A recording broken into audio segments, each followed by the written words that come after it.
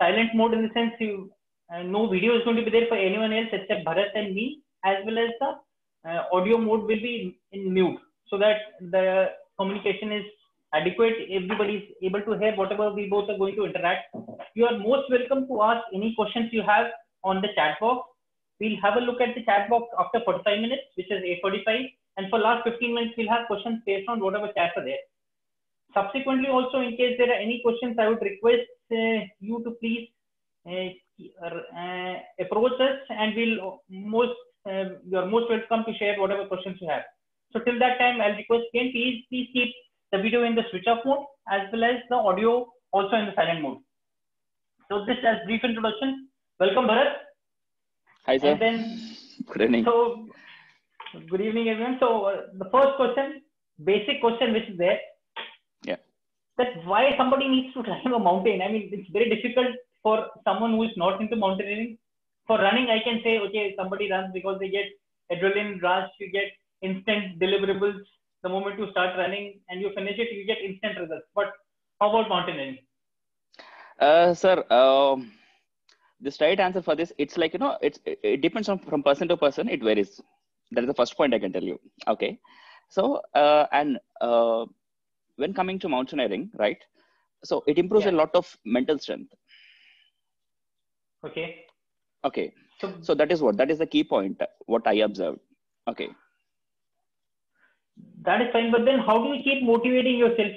Running is fine. You run for some time, you're not feeling well, you can stop. But in mountaineering, once you are midway in an expedition, you cannot fall back. I mean, there are a lot of things which are playing in your mind. How do you motivate in those situations then? See, that is what I'm telling you. That is what this mental strength. I mean, it should be very, very. I mean, very strong. Okay. One thing, sir. As you said, for running, you can stop. You can have some rest and you can go. Even in mountaineering, we can stop, but not like running. We can't stop much time. Okay. If there is a target, we have to reach the target. Okay. So there is a time limit. Okay, so see, if at the starting stages, that is fine. Okay, if you cross, 7,000 meters and all, okay, you will be on the oxygen cylinder. Okay, you don't have much time. Okay, you have to even oxygen, it will get over if you delay. So that is what you have to prepare well mentally. So anyway, you have to finally you have to reach the target. Yeah, mentally it's a good thing. So tell me, there are a lot of people who are there in the talk today. They are those who are going to listen to us. The only thing they have in mind, first of all, they want to know is that how should one prepare?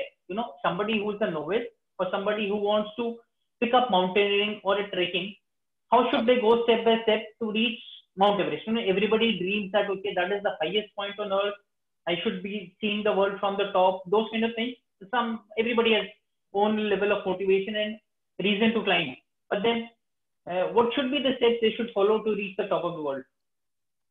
Right, sir. See, actually, first here, okay, I'll explain you. I mean, how to reach Mount Everest. What are the steps we have to take to reach the top? Okay.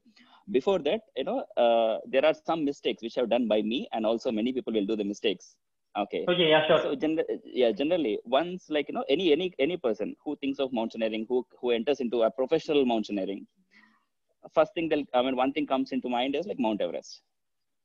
Right. Straight thing. So we'll target Mount Everest. Okay. When I started my journey, okay.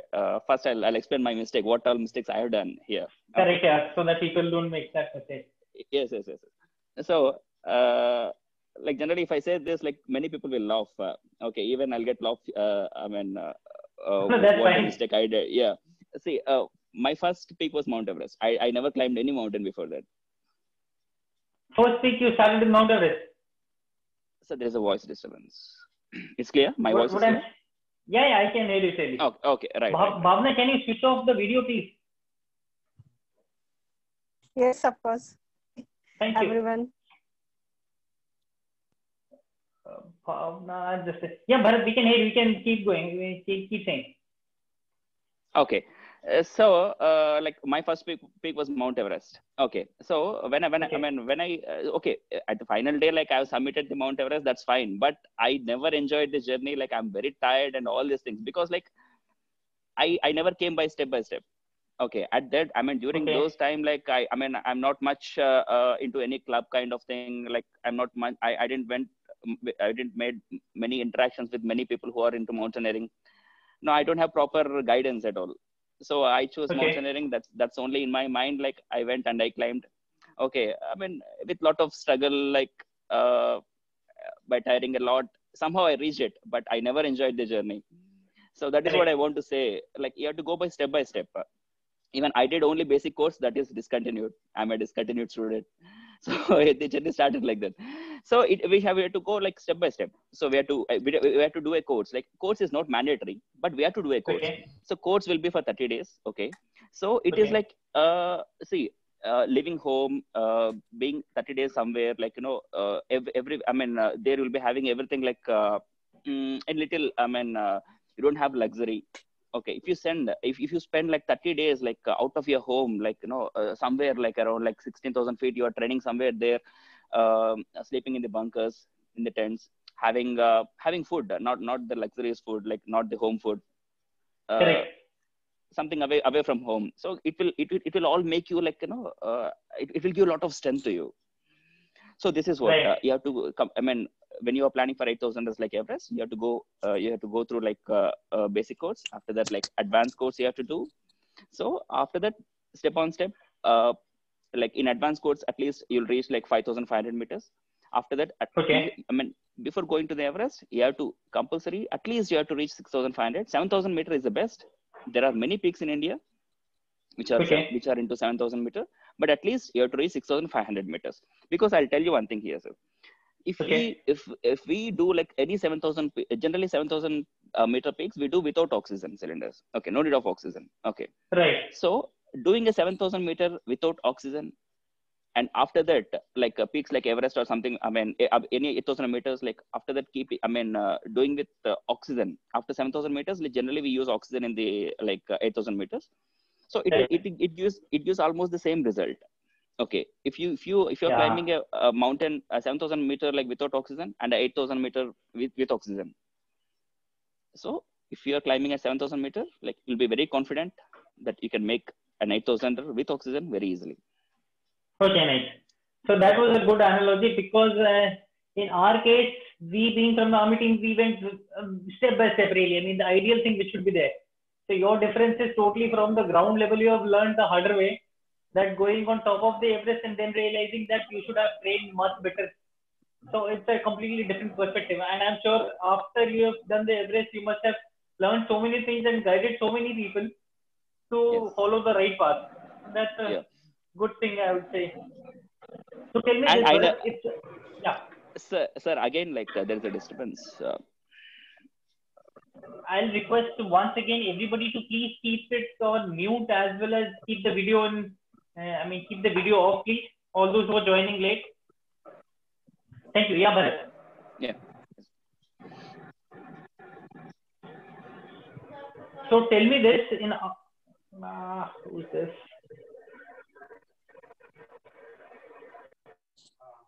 Okay, Bharat. So tell me this. In our case, we found it was very, very challenging. Though we had done a 7,000 meter peak also before reaching to the top of the Everest. In your case, must have been. I mean, I can't imagine what you must have gone through if you directly went to the Everest. So it's beyond imagination, no doubt. But tell me this: what are the three things? I mean, I'm sure there are many, many things which would be important to climb on top of the world. But then, what are the three most important aspects you would like to highlight for everybody to consume, that they should keep in mind so as to reach on top? I mean, in a much better manner rather than struggling to be on top of the Everest. Yeah. There are many key points to keep in mind, sir. Like, okay, I'll get with the three major points. Okay. One point, like I'll be stressing, like every time I'll be stressing to many people, okay, which is like mental strength. Okay.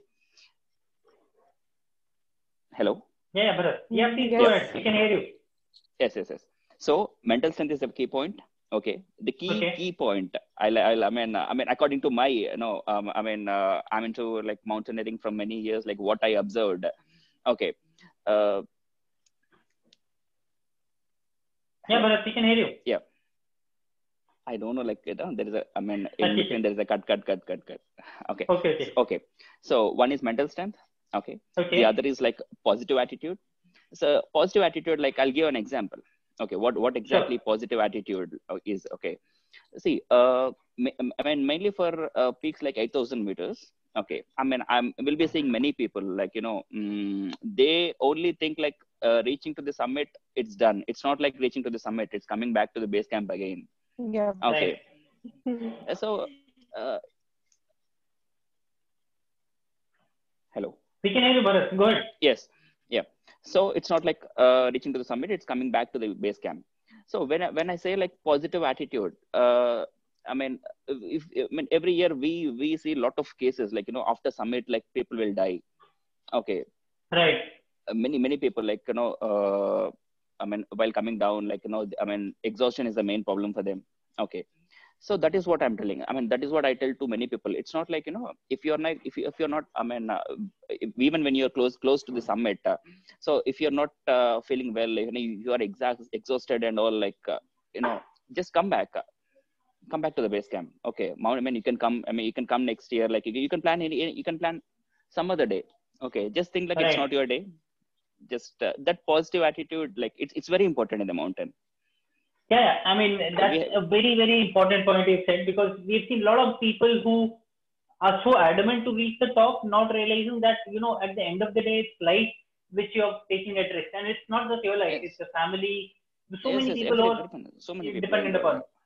Yes, even this Right. year, like 2019, we have seen some cases like this. They have submitted, Yeah, and while coming, like I mean, due to exhaustion, I mean, a lot of exhaustion, like they lost their lives. true, true. Like So you mean to say you should never let your guard down till the time you are back at the base camp? yes, I think that's like why they say it's not a one-way journey. You've got to go to the top and make sure you're back at the base camp as well. yes, So true. So, yeah, Bharat, tell me one. and Yeah, please. You think? yeah. The third point is like planning. There should be a proper planning. Okay. I mean, whenever like a person takes an 8,000 meter, so it's not like I mean 2 months or 3 months back, like you thought of like climbing and just go on to the 8,000. Correct. So it's not like that. Yeah, There should be a proper planning for that. Planning is very important for it. I mean, any 8,000, absolutely. there should be a proper, at least a year plan should be there. Yeah, I can very well say to that, because we also did complete 1 year was Yes. exhaustive training. Then only we could do that. So 3 points. I'll just repeat 3 points which Bharat has said, important for any expedition, be it a 6,000, 7,000, 8,000. But the level of the intensity of these things increases as well as you go higher.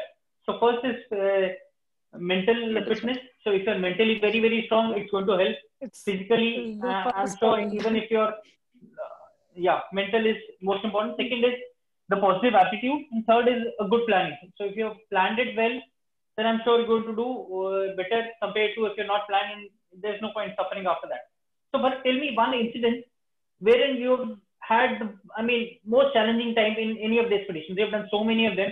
So, what was the most challenging incident which you want to share with our friends so that they get to learn from it about the life in expeditions? Yeah.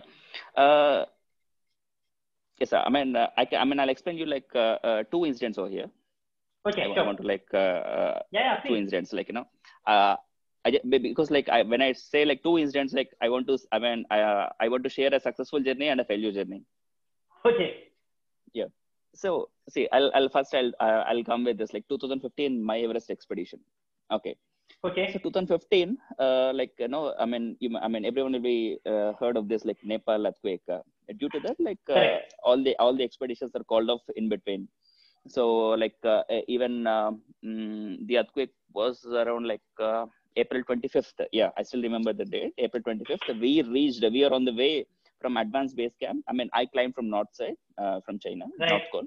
Yeah, from advanced base camp, we are getting ready for this, going to North Col, which is at like 7,000 meters. So advanced base camp is like 6,400 meters. So we reached 6,400. Okay. April 25th is the date. Like we faced this tremendous earthquake. We observed a lot. I mean, it was like all the tents and mountains. I mean, there's a big shake. So we all Correct. came out, like everyone are like coming out, like they're shouting, they're praying. I mean, I didn't understand like what exactly happened, what exactly it's happening. Okay. Absolutely. So immediately all the team members, like, we just went to base camp. Yeah, we have a call from the base camp, like, just come back to the base camp immediately. So it's not going to be the safe, because, like, again, the earthquake happens. It will be a serious thing at that height. So we are back to the base camp, and now I'll tell you one thing, sir. Here, this was happened in 2015. Okay, Yeah. this incident. So I planned Everest in 2012. Okay, from 2012, Okay. I struggled a lot, raising funds and everything. It took me 3 years to raise funds and climb in 2015. Finally, it took. Right.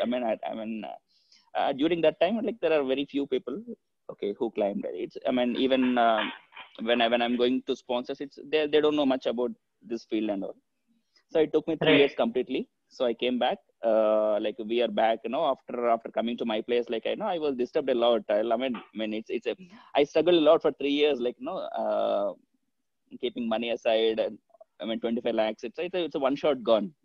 So that is Yeah. what I'm telling you. It's again a, uh, I mean, ma- uh, that is what, from that stage. Then I thought, any 8,000, even see, then I thought, like, my journey was completely into 8,000ers. I want to complete all the Right. 8,000ers. Then, Yeah. it was the thing. See, for the first expedition in my life, the Everest expedition, it was called up due to the earthquake. All the money was gone. Okay, then I thought, like, even in future, when I'm coming to 8,000ers, it's not like a one shot. Okay, Right. we can say that, when even this time I have to go to Kanchenjunga, it is called up due to coronavirus thing. Okay, Correct. Yeah. so every time we have to be, we have to be ready, mentally we have to be, like, prepared. Whatever the expedition, whatever the 8,000, we have to be ready. It's not the single shot. Absolutely. It can be stopped anyway, due to the weather conditions, avalanches, like, it can be stopped anyway. Yeah. So That's that is right. what, from So that, then the mental condition becomes all the more important then. yes. And due to that incident, though it took a lot of years. Okay, 2012, I thought, like, 2015 it was happened, and 2017 I climbed. My Mount Everest journey was almost like 5-6 years. This Yeah. made me, Right. like, very strong. Correct. So now I'm ready to climb all the 8,000. Like, whatever the situation, how many times it might be Okay. cancelled. Okay. I'm ready. I'm ready for this. Yeah. That's right. So, I mean, the I developed situations this. like this, yeah, situations like this really make you strong. Yes. So that is what happened with this thing.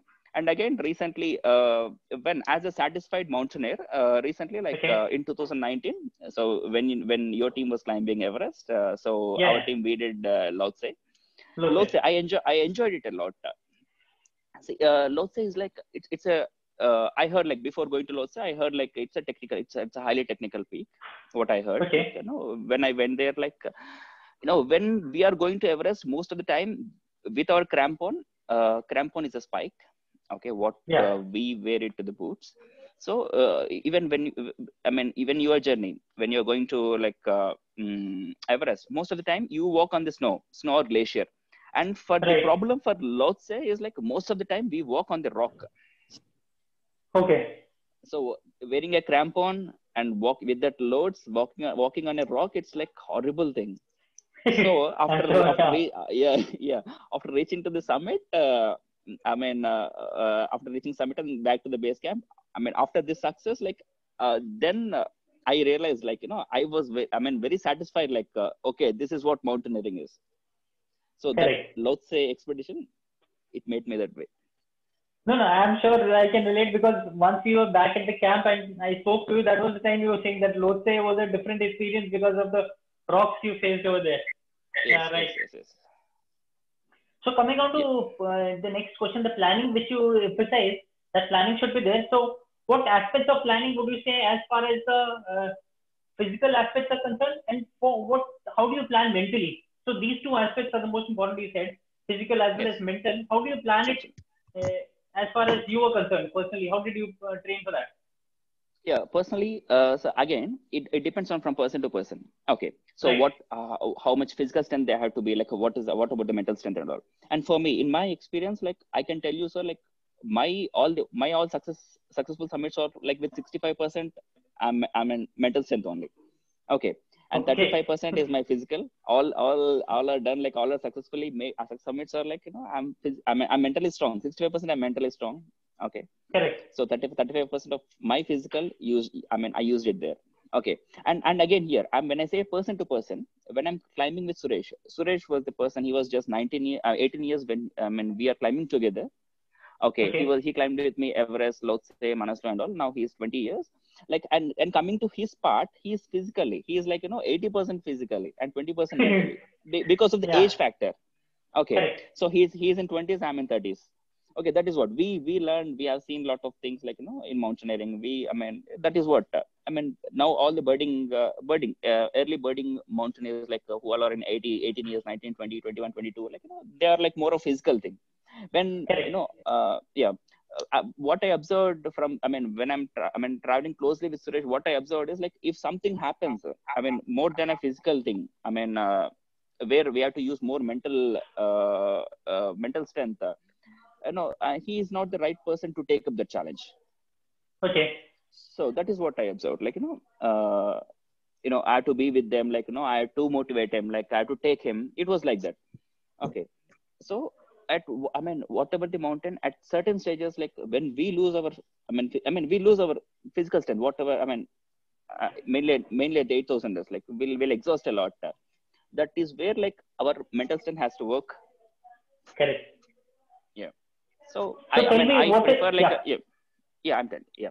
So, and for mental strength, see, I told you, sir, like, mental strength will comes from like most of the time.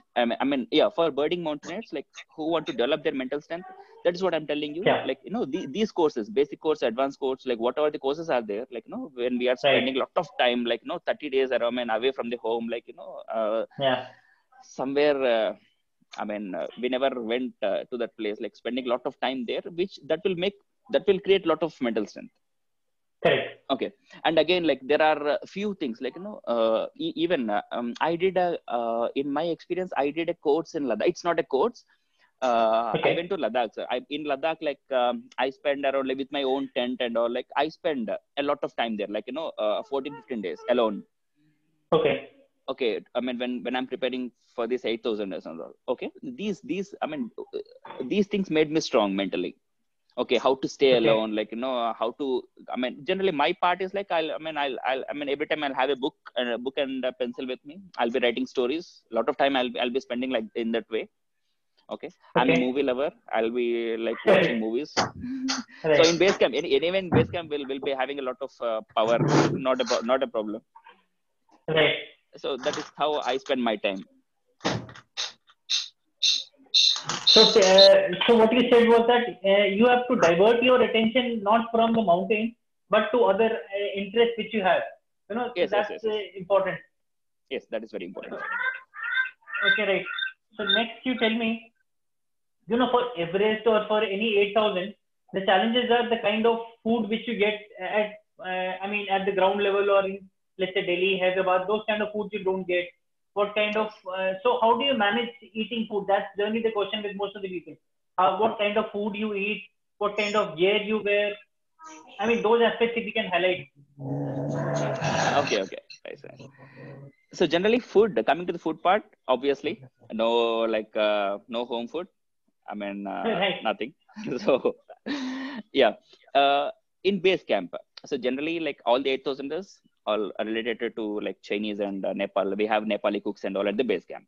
So till base camp, there is no problem. There is no problem at all. Like at least, Nepali food is like somewhere related to North Indian food. We can't say South India. At least North Indian food. So base camp is fine. So at least base camp and advanced base camp, like there'll be a cook from Nepal. Like he'll be cooking for ourselves, like till 6,400 meters or like 6,000 meters. Okay. So after that, so once again, there is a disturbance. Oh, sound.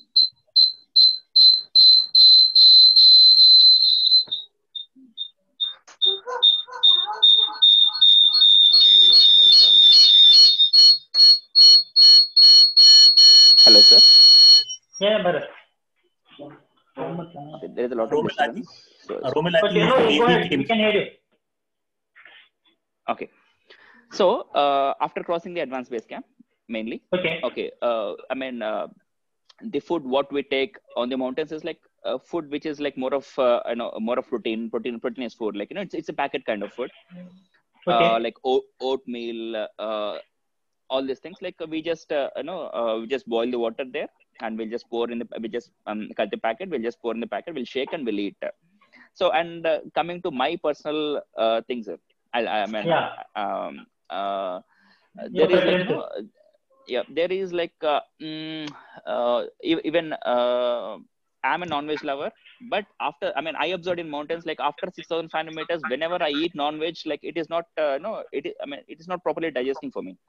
It is creating a lot of problems for me. Okay, Okay. so after 6,500, I'm completely changing it to veg. Oh, So nice. I'm not taking any, I'm not, it's again, from person to person, depends on their like digestive system. It is again differentiate. Okay. So even this Correct. packet food, which is like more of protein food and all, like I tried. For me, personally, I experienced. Okay, so what I did is like, after for even for this load say, what I did is like, I took like packet food, a normal. I don't say it's a protein food, but a normal food. Okay. Okay, I took it from Hyderabad. Okay, so I Okay. made it there at the higher camps. Okay, and final camp, I didn't took a these food. So one second, there is a lot of sound. Yeah, there's some disturbance. So everybody's on mute. I don't see anyone else on. Okay, Yeah, but I think it's fine now. Rommel, just you have to you have to mute everybody and just unmute Bharath and yourself, because there are people who are not. Okay, I'll do that. Yeah. You mute everybody and unmute. Okay. Sure. Yeah.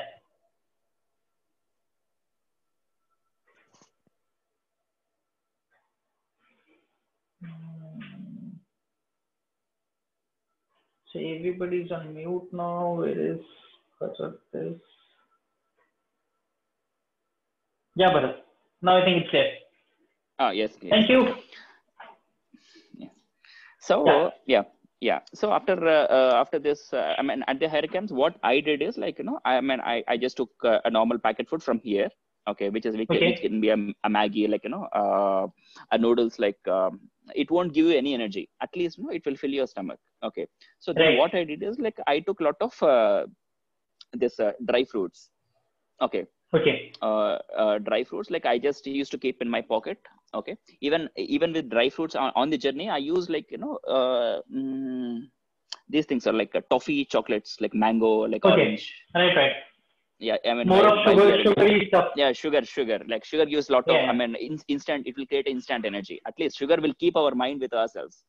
Okay. Right. That's true. So like so dry fruits and all, I had to fill my pockets, like with that, like I had to start my journey. So that's my personal experience. And again, it will be different from person to person. Like there are many people who took like a lot of protein food and all. So I don't. For me, like there's a lot of digestion problem with that. So I took my own my own decisions, like dry fruits. What happens? We have also realized, right? So what we have also realized with our team was that as you go higher, your body focuses most of the blood to the most vital organs. So digestion, as it is, going to suffer with everyone else. So that's why you avoid taking foods which are difficult to digest in your gut. So that's an extremely important point. Other thing is that dry fruits obviously are good because you can easily carry it along and then you can consume it whatever you want. And I remember one of the army guys who is Everest, we asked before an expedition, what should we be having? So he said, whatever you can eat, that's important, because your favorite foods only you should carry, because at those altitudes you don't feel like eating anything, you don't feel hungry at all. So that's why it's important. Like in our case, we carry aloo bhujia, bikaner bhujia, those kind of things. So that change of taste is there, then you get to eat whatever you want to. Tell me something about the gear now, Bharat. What kind of gears do you wear once you're doing 8,000, and how is it different from a 6,000 meter gear which somebody wears? Gears, shoes, those kind of things. Yes. Yeah. Coming to like, when we take about like 6,000 meters, like comparing 6,000 meters like with 8,000 meters, the gear is completely different. Okay, when coming to thickness level, all these things. So for 8,000, like when I'll just compare, like what gear I took in 2015 and now Kanchenjunga, like I changed all my gear. Okay, I'll just tell you an example. For example, there's a shoe. Sure. Okay, the shoe, like the pair of shoe, like which was weighing for 2015 when I bought my own pair, they were weighing around like 3.75 kg. okay, which is heavy. Okay. Okay, Yeah. 3.75 to 4. Okay, so again, keeping a crampon to that, like it will come to 5 plus. Okay, so and now I bought a gear. I mean, I just have to collect in Kathmandu, and there is now like every year, like there is more advancement in the gear. Right. And now the shoe which I purchased, it's a La Sportiva. It is a half of the weight now.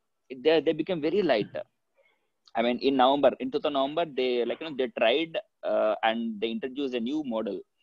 Okay, so every year, I mean, it is half a weight. Okay, so every year, like there is a lot of advancement in the gear.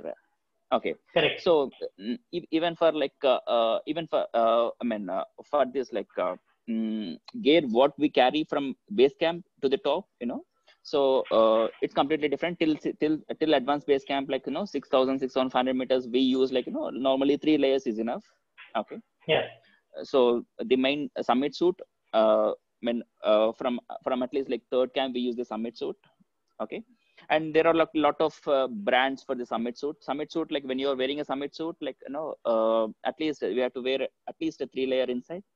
Okay. I mean a thermal to the body. After that, a thermal after thermal a t-shirt, and after that fleece, and after that fleece we'll go with the down suit. Down suit is the main layer which we take it to the summit, which we wear for the summit. Right. So these things there are very good lightweight, very good brands like Adventure, Mountain Hardware, North Face. I mean, there is and nowadays gear and all, a lot of advancement came. So everything became very lightweight. So there is nothing to worry about the gear. Yeah. How do you get these gears? Are these available in India, or do you need to import all these? No, sir. Generally, when we are climbing 8,000, we'll go through Kathmandu only. In Kathmandu, there are showrooms. North Face showroom is there, which was owned by the company. Okay, and Mountain Hardware. There are a lot of companies in Kathmandu. So generally, we purchase there. Okay. And there is one thing. All these, for example, whatever company you take, La Sportiva or Millet, so whatever it is, these are European companies. So it is see, for example, we are Indians. Okay. I told you, I purchased a new gear for Kanchenjunga. For example, shoe. When I'm buying a shoe, a La Sportiva is made of Italy. When I'm buying this shoe from Italy, it is more costly than when I'm buying this shoe in Kathmandu. Okay. The same shoe. It is from Italy only. It is La Sportiva, the same shoe. Because again, transportation, it's not the taxes. When Indian taxes are more when compared to Nepal. So I'm getting more cheaper price there when I'm importing it here. Right. And plus the demand would be there more in Nepal. So that's why in bulk they must be procuring the thing. Yes. That is also one of the reasons. Chalo, great. Okay. Next, tell me, Bharath. See, you are one of the very few who have done Everest from both north side, south side. So there are a lot of people who have this doubt that what are the challenges one faces once you're going from the north side, or what are the challenges anybody faces once they're going from the south side. So south side, I still know. Compare both of them. What kind of challenges are different from the north side to the south side? Sure, sir. And before that, I just want to give a small correction here, sir. And south side, I came till the last camp. Lhotse. Generally I climb Lhotse. Okay. When I climb Lhotse, because the 2 times I went to Everest, I made it from north side only. Okay. Okay. When I climbed Lhotse, generally Lhotse and Everest till the last camp, the 4th camp will share the same camp till the last. So from there, in that way, I know Everest south side better. So I came till last camp only. I didn't make the summit from south. Tell me the challenges what you face in the north side. Yeah. So when we compare Everest expedition, if someone wants me to choose whether north or south, I choose south side when compared to north. Okay. North is generally people will think south will take around 8 to 10 days to reach the base camp. Okay, so it is a long walk. And for north, we can drive to the base camp. Okay. Okay. So And north, the problem with the north is like heavy windy. We even in the base camp, we can't come out of the tent and we can roam or we can speak to someone. Like it's not like that. It's heavy every time. It will be windy. It will be like complete expedition will be like irritating kind of thing when compared to the south. South is like very pleasant. Like lot of people like will spend. It will be like a home. I mean, we saw like every time we used to come to you like we met lot of friends. We met lot of friends in this. I mean, in the south, when we go to the north, we don't come out of the tent only. Like I mean, where to make the friends, new friends and all. So windy, yeah. It's completely windy. Like all the time, wind. It's like boring. North is completely boring. South and all like yeah, tell him. Right now, let's say last year we went, so there was a lot of people who were climbing from the south side. Do we have these many number of people from the north side as well? No, sir. Like for every 5 people, 4 people will climb from the south, 1 will climb from the north. So the ratio is like that. Oh, that's a huge difference. Yeah, it's a huge difference. It will be empty. Like even when I saw like when I'm climbing Everest, when I'm in the north column, when we see like even south will go with lot of people together. Okay, and north like even in some times even with your eye vision you can't see people front or back. Okay, got so it. It's empty. Like it's irritating kind of climate. So no one will prefer north. And when climb wise, like I can say north is. I mean, we can't say like this is easy or like that. More, I mean, we can't compare these things. But north is very long route. Okay, till the base camp we can drive. I mean, even vehicle comes to our tent. Okay, so from base camp it's a very long route in that irritating climate, and again it's a very long route when compared to the south. Okay, Bharath, now another important question. We find a lot of people dying on Everest. Once we were there last year also, there were about 11 people who died in that area, 18 in that general area. So what do you think a person can do to minimize those risks of getting a casualty over there? Because it is very disheartening. I mean, seeing people dying, bodies being evacuated in helicopters and all. So what do you think? You've been a trek leader for such a long time. You've been guiding so many people. What do you think are the reasons that to avoid these kind of risks? I mean, life and death, people don't go there for, dying. So what you think is the major reason? Sir, one thing simple. I mean, just think of this point. So generally, what we see even in our trainings and all people who are training for Everest and whatever all these people who are training for Everest, okay, they are training to reach the top and come back to the base camp. Okay, they are training for that only. Okay, going to the top. I mean, okay, if something happens in between, okay, what if avalanche comes? Like, what if we fall into the crevasse? Like, what if, I mean, last year there's a huge traffic jam. Okay, so because if there is a huge traffic jam, they have to minimize our cylinder points. Okay, so all these things, like we are, I mean, all the people who are coming to the mountains, they are not prepared for that.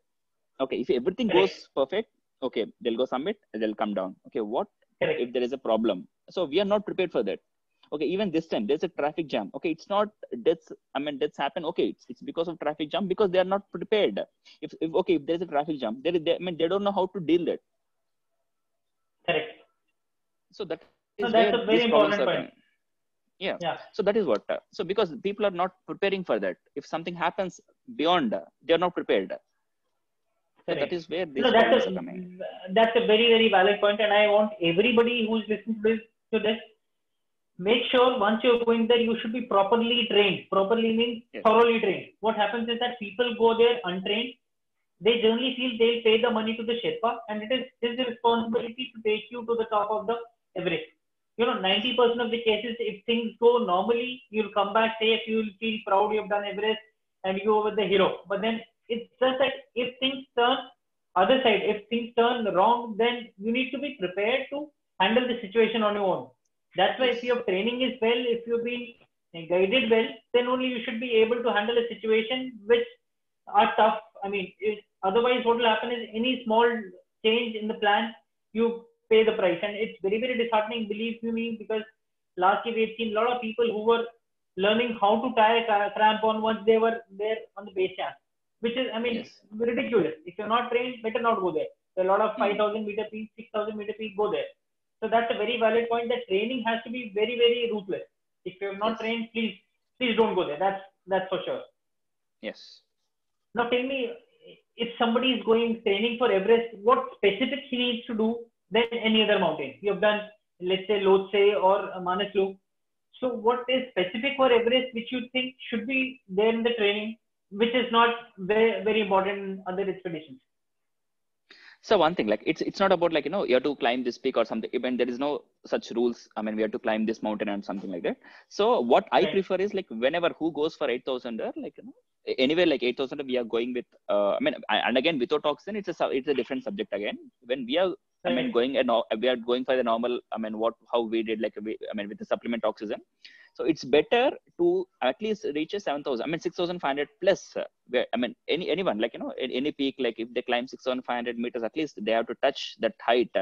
So these 8,000ers, at least it will become it will create a lot of advantage to them. I mean, there are many peaks in India, like, you know, in a very low budget, we can do many peaks in India, which are 7,000 meters. Even you did Mount Nun. Kun we have done. Kun you have done, like, you know, so at least it will create a lot of advantage for them. Okay, they see, like, you know, see, without oxygen, like, you know, even Kun, like it's not that easy. Okay, I mean, there is a lot of snow. I mean, on the way, like, you know, they'll come to know all this. They'll become strong. You know, they'll see like what exactly. I mean, before going to the 8,000, they'll feel it here. Yeah, absolutely. And all these things give a lot of confidence, you know. Once you're going on Everest and you know you have done a peak which has been extremely challenging on you, and without oxygen, if you have done, I mean, obviously somebody who's doing a 7,000 meters would generally do without oxygen. It's only in the emergency you carry oxygen. So the way you pointed out earlier, that if you have done a 7,000 meters without oxygen, then it means you'll be able to handle Everest or any other 8,000 with oxygen. Yes. Right? So that is the point. Tell me technically, how is other 8,000 different from Everest as far as only the technical aspects are concerned? So generally, like people say, like, you know, when I'll compare, like, you know, Lhotse and Everest, I told you, sir, like, you know, when we say technical part, I mean, when we say Kanchenjunga, it's more tougher than Everest or Lhotse, whatever it is, like, you know. True. When we say technical part, okay, I mean, obviously there'll be more steep. Okay, so and with that, the major part, what I observed with these peaks and all, you know, like, you know, most of the time we walk on the rock. I mean, we think, like, you know, even I thought, like, when people are saying, I mean, walking on the rock, okay, that's fine. It's not a problem. I mean, when we are walking with that load, we are walking. I mean, wearing a crampon and walking on the rock, you know, knees and all, like in some. I mean, at the middle, at sometimes without knowing. I mean, we are just falling down. I mean, we're just falling down. I mean, there is no power in the leg. Okay, absolutely. So it was like that. It's a horrible situation. That is what creates. Okay, and there are a few peaks, like, you know, Annapurna, Lhotse and Kanchenjunga. The problem is the same with the rock. Okay, and coming to Annapurna and mainly Shishapangma, these peaks are like avalanche prone areas. Mainly Annapurna and Dhaulagiri. Okay, there is a complete avalanche. I mean, we can't. I mean, when. I mean, there are 14,800. Annapurna is the peak which is less climbed. Less climbed means less people reach the summit. Like around like 240 or 242 is the count till date. Okay, it started in 1954 and till now it's only 240. Where Everest is like 8,000, 9,000 people are there. So Annapurna, it's not like we can't say it's difficult. It's like in a complete avalanche prone area. So when we I mean, for Annapurna, it's like, you know, Annapurna and mainly Dhaulagiri. When we go from Camp 1 to Camp 2, it's like, you know, after reaching Camp 2, like, I heard that, like, people will think like, okay, today we are alive. So the situation will be like that, mainly on Annapurna. So complete avalanche prone areas. So from mountain to mountain, there are like different challenges. And again, K2, I mean, old second highest peak, you know, like many people will return from, there is and after 7,500 meters, there is a place called Bottleneck. Like it will be like, I mean, bottleneck kind of thing. I mean, many people, I heard like, I heard like many people return from there, like, you know, I mean, after reaching 7,500, generally people will lose energy. And after losing that energy, like, you know, crossing that point is very difficult. So from mountain to mountain, it's a different challenge. Correct. So Bharat, I think we are running short of time. We are already at 7:45. We'll take questions from the people. And if time permits, then we'll have more questions which I have with me prepared. Okay, so first question is from Ratudi sir. So Ratudi sir wants to know that you said during your talk that once people are coming down, that time you have more casualties. As we say also that 1/3 of the casualties on Everest or 8,000 meter peak are while coming down. So why is it so? Please elaborate on that. Okay, right. See, one thing I told you, sir, like any mountain, not about like 8,000 or whatever it is, like any mountain, it's a successful summit is not like reaching the summit. When you reach the base camp, then it is a successful summit. See, generally what we think is like, all the people like, when they're going mainly to the summit. So their position, mainly I observed this like, with the people like coming from India, like Pakistan, Sri Lanka. Okay. There is one point, sir, like I'll tell you, because like no one discussed about this point. Okay. I mean, I told you like it's not going to the summit, it's coming to the back to the base camp. And there is one more point, why people like, even in that worst situations, even they are exhausted a lot, why they are going to the summit. There is one more point here. We struggle here, mainly countries like this, okay, Asian countries like India, like all these things, Pakistan, Sri Lanka. So we struggle a lot to raise the funds. It's not that easy in a country like, countries like India and all, like it's not that easy to raise like 25-30 lakhs. Okay. Right. So what I heard is like, people like why they take risk means like, they have spent a lot of time on raising the funds and all, like, and again, there'll be a lot of pressure from the sponsors. Like, it's not like, Western countries, they're okay, not this time, like we'll go next time. It's not like that. Our mentality is not like that. That is where the problem is coming. People are like, even though they are exhausted a lot, like, for the sponsors, like, like they told many people and all, like they're climbing, all keeping in mind, they are going to the summit. Okay. And while coming back, they are completely exhausted. When people are dying with exhaustion, is like, mind goes completely absent. It's not like pain. They are not dying with pain or something like that. Okay.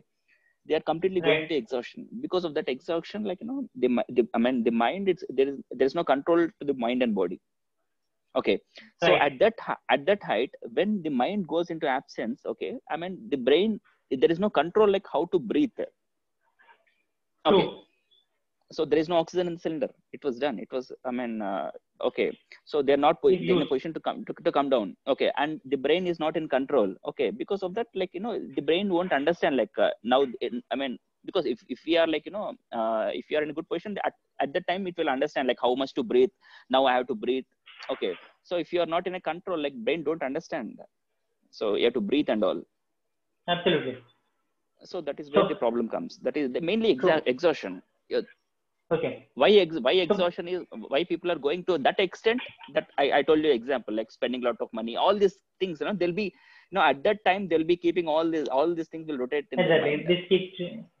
So what happens, I'll also just add on to it for the benefit of Raturi and others. What happens is that till the time you reach the top, your target is that you have to reach the top. The moment you reach there, you will let your guard down, thinking that, okay, now I have achieved what I wanted to achieve, and then you forget that you have to come down as well, which is again a lot of energy gets consumed. And the moment you start coming down, you realize, till the time you're going up, your energy is there. So every step you take, the energy keeps going down, down, down. In fact, I also had a very tough time. Vipin and Bharath are there today in the forum. They've seen my condition once I was coming back, and these guys were going up.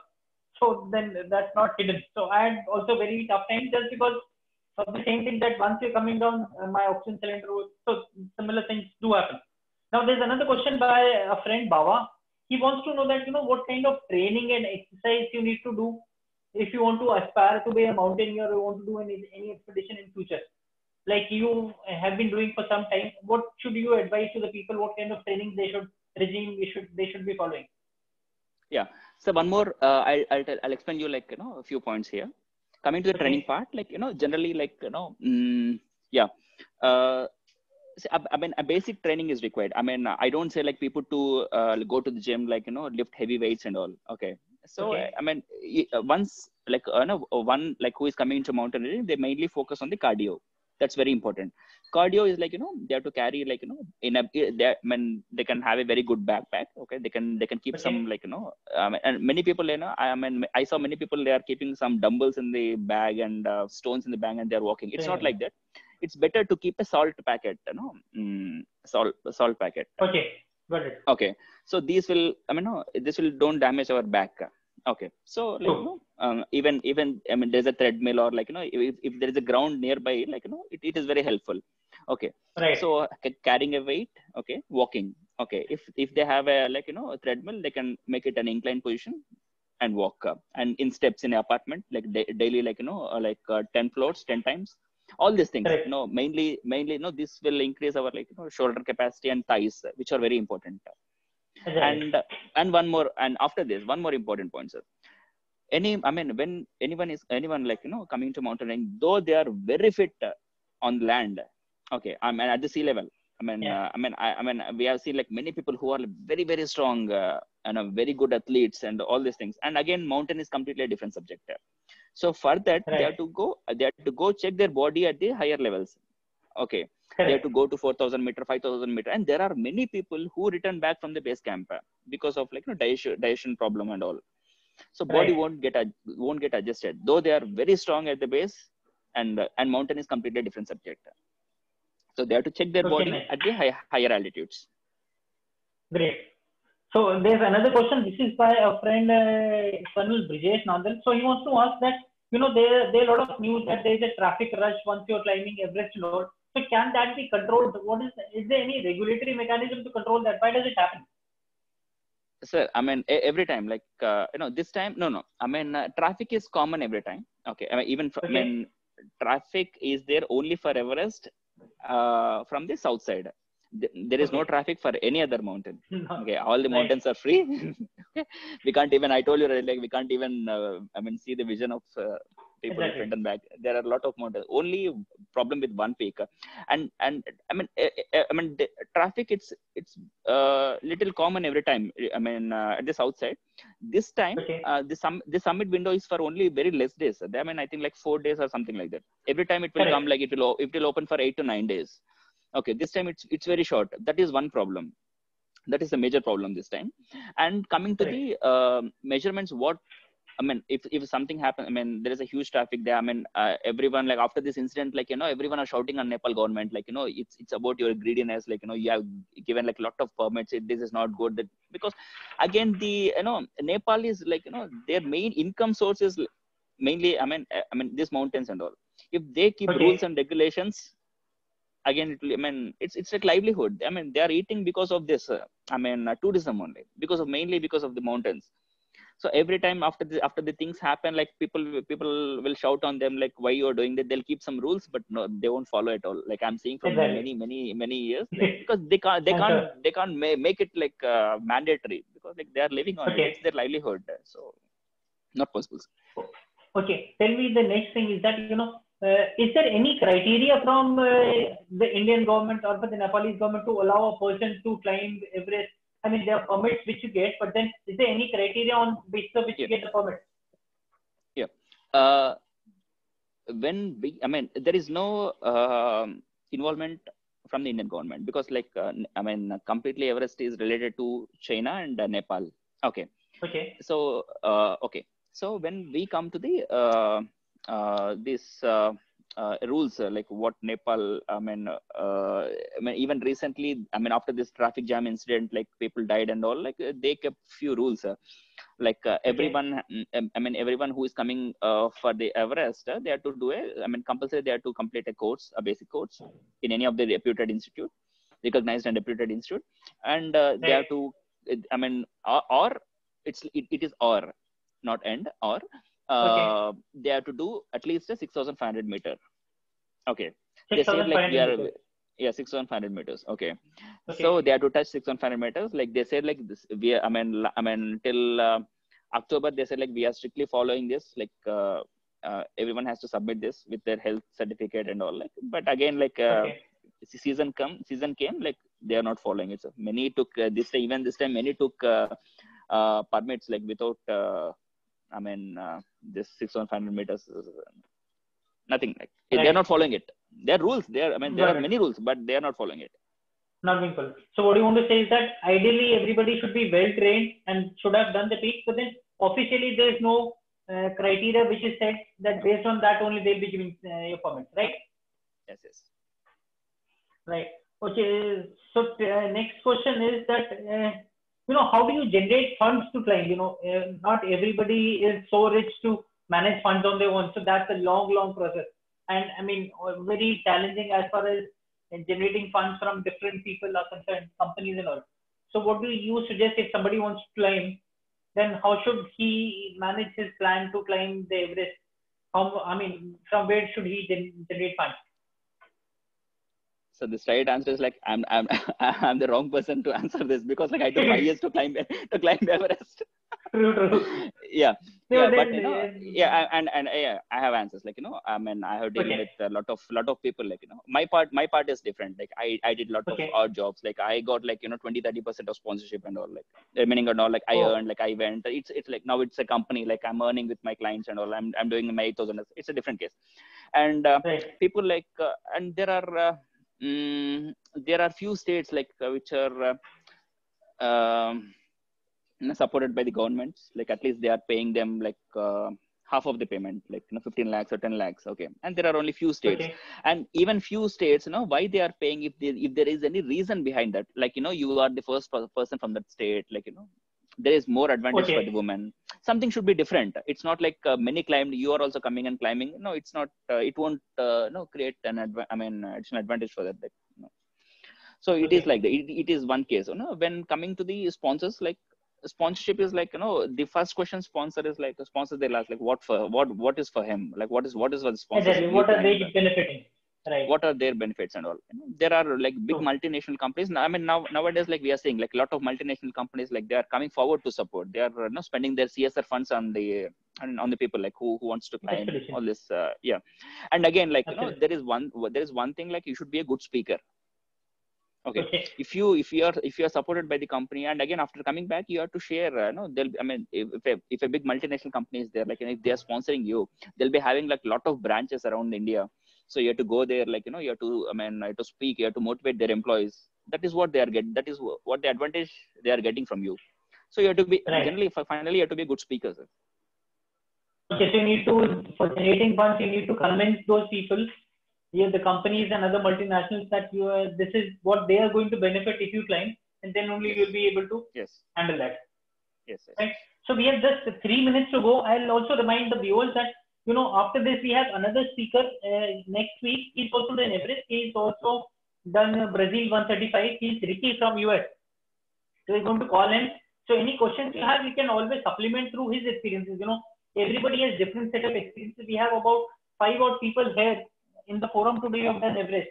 So we have a lot of people. We keep inviting them based on the interest generated by the audience. But one question I want to ask Bharath again is that there are two things which mountaineers generally aspire for after Everest. I mean, there is one set of people who they want to go for 7 summits, and there are set of people they want to go for 8,000 meter peaks, which is very rare. I mean, only in wildest of dreams somebody would plan to do all the 8,000 meter peaks which are there in the world. So, what is your take, and what is next for you? I mean, what are your challenges which you're going to face in future? Yes, sir. Like and again, like it depends from person to person, and coming to my point, like I'm doing both. Okay. I just want to do like 7,000, because like every time like I climb like in 7,000. I'm sorry, in 7 summits, like when we take like Aconcagua, like Elbrus, like Kilimanjaro, I'll be climbing like a number of times, because like this is our job. Now we have a company, like we'll be taking people to there. Okay, so it is a one track. It is one track, and coming to 8,000ers, and here we have 14 8,000ers. Okay, and again here we have a problem. So in this 14 8,000ers, Indians are allowed to climb only 9 8,000ers, because the other 5 are in POK, which is like Pak occupied Kashmir. If they are in Pakistan, we can climb. Okay, and they are not in Pakistan; they are in POK, Pak occupied Kashmir. It's a disputed land. Okay, that is where the problem is. There is some bureaucratic problem. So we are not allowed. So we are allowed for only 9 8,000ers. So I'm in my journey. I completed 3, And this time, like I have to go to Kanchenjunga, and because of this Corona thing, pandemic, like it was, stopped. It was moved to next year. So this is the challenge what I took, like to complete all the 8,000s. Okay, Bharat. So what we have seen in your various social medias, there's a friend of ours who has also been doing expeditions with you, and he's an amputee. So how do you train him? What are the challenges are there? Because there's a person wants to ask the same thing, that what kind of challenges and how do you train a person who is an amputee to climb the expeditions? Yeah, actually, sir, like yeah, Shekhar is there, like even in the now in this in this chat we have one more person, Chitra Sen. He is from like Chhattisgarh. Okay, so these people, what I observed in these people, right, they are mentally heavily strong. Okay, yeah, so they have their like limb, they have like specially made limb. Okay, so they are physically and all they are prepared. Okay, but what I observed when comparing to other people, like normal people and these people, though they are physically like lesser than them, and these people are like mentally they are very strong.